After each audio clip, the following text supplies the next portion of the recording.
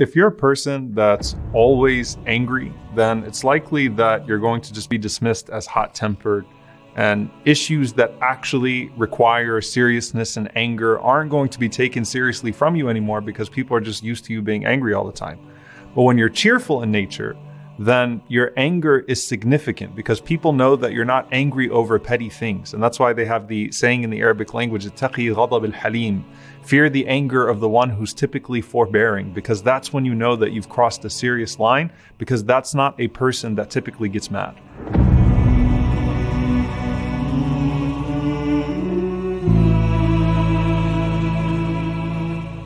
One of the signs of the hypocrite that the Prophet ﷺ mentioned is وَإِذَا خَاصَمَ فَجَرَ, that when they get into an argument, they become belligerent. They always transgress in the midst of an argument.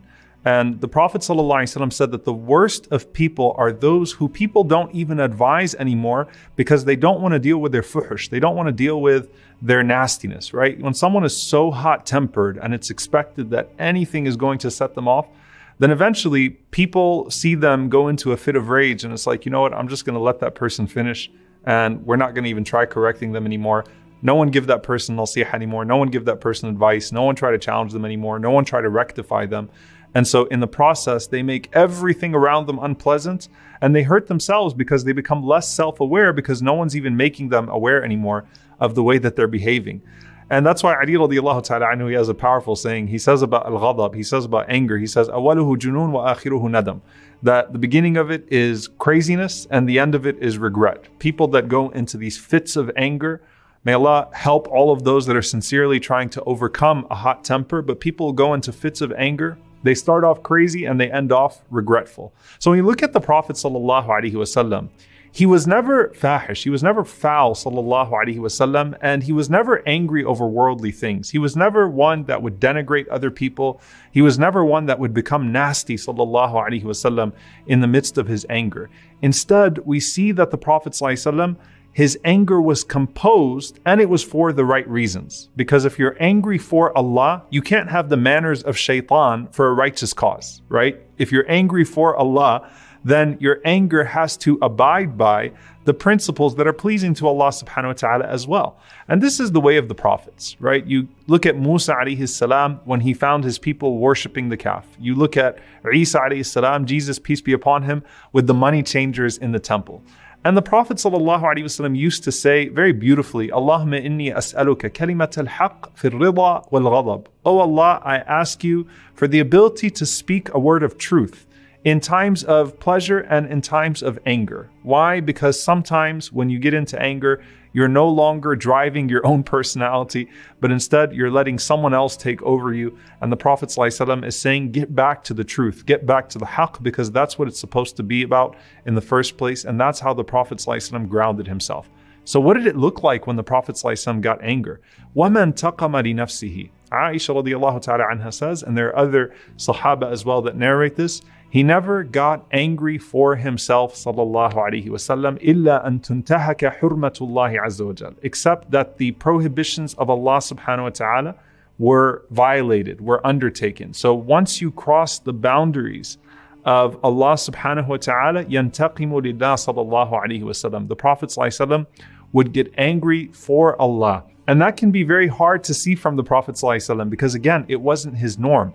Usama ibn Zayd radiallahu ta'ala anhu, who was so beloved to the Prophet sallallahu alaihi wasallam, he says that when I killed a man in battle and that man said La ilaha illallah right before I killed him, and I thought to myself that he probably just said La ilaha illallah just to escape death. When I told the Prophet sallallahu alaihi wasallam about that, he was so upset with me, saying to me, did you check his heart, O Usama? He said he was so upset with me that I had wished I hadn't become Muslim before that day. Meaning, I wish that I could just take Shahada that day and do away with everything before that. You have the story of the young man that came to the house of the Prophet sallallahu alaihi wasallam to ask about his habits, and when they found that the Prophet sallallahu alaihi wasallam sleeps at night sometimes, that the Prophet sallallahu alaihi wasallam is intimate with his spouses, that the Prophet sallallahu alaihi wasallam eats food, he doesn't fast all day, these three young men, they walked away and they said, well, he's the Prophet of God, we have to do more than him. So they took these oaths on themselves that I'm going to fast and not break my fast, that I'm going to stay awake the entire night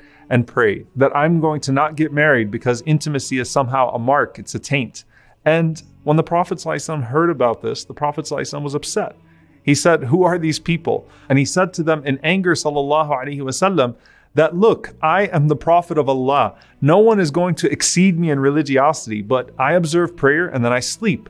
I observe fasting and then I break my fast, and I am intimate with my spouses. And whoever turns away from my sunnah is not from me. So that's when the Prophet ﷺ would become upset, when people would exceed the boundaries of Allah subhanahu wa ta'ala and risk corrupting or polluting the religion in the first place.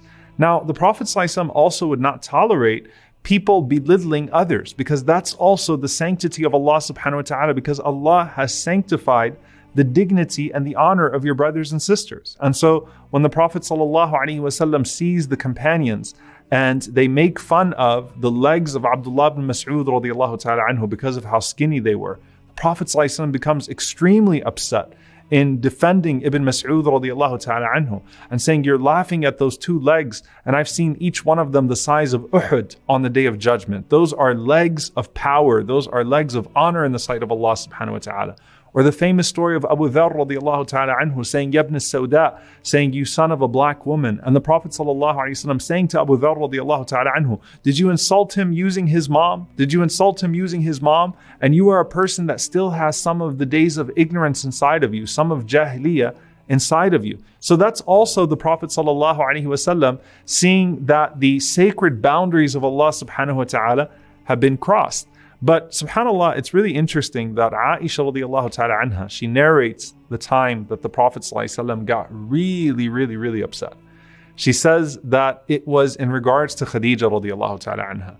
And the Prophet ﷺ used to always mention Khadija as if there was no one else in the world but Khadija, and she had already passed away, and I never even met her. But he loved her so much that anytime Khadija radiallahu ta'ala anha was brought up, anytime he saw some of her friends, he sent gifts to them. Anytime the Prophet ﷺ heard the voice of Hala, her sister, the Prophet ﷺ said, Allahumma Hala, Allahumma Hala, oh Allah, let it be Hala, oh Allah, let it be Hala. So she says that one day I said to the Prophet ﷺ as he was mentioning Khadija radiallahu ta'ala anha, I said to the Prophet ﷺ, why are you caught up on an old toothless woman from Quraysh, Abdalaka Allahu khayran minha, that Allah subhanahu wa ta'ala has given you better than her? And she knew that she crossed the line. She said that the Prophet ﷺ stood up, his face became red alayhi salatu wassalam, that vein that would come out from his forehead, sallallahu alaihi wasallam, came out when he was angry, and it looked like his hair stood up, sallallahu alaihi wasallam, because of how upset he was at what she had said about Khadija. And the Prophet sallallahu alaihi wasallam says, I swear that Allah has not given me better than her. And he started to say, sallallahu alaihi wasallam, amanat bi idh kafara bi an-nas. She believed in me when others disbelieved in me. She considered me truthful when others called me a liar. She spent on me when others deprived me. And Allah gave me children through her, and Allah subhanahu wa ta'ala has not given me children through anyone else. Wallahi ma baddalani Allahu khayran minha. Allah has not given me better than her. And Aisha radiallahu anha said, Ya Rasulullah, forgive me, and I will never talk about Khadija again.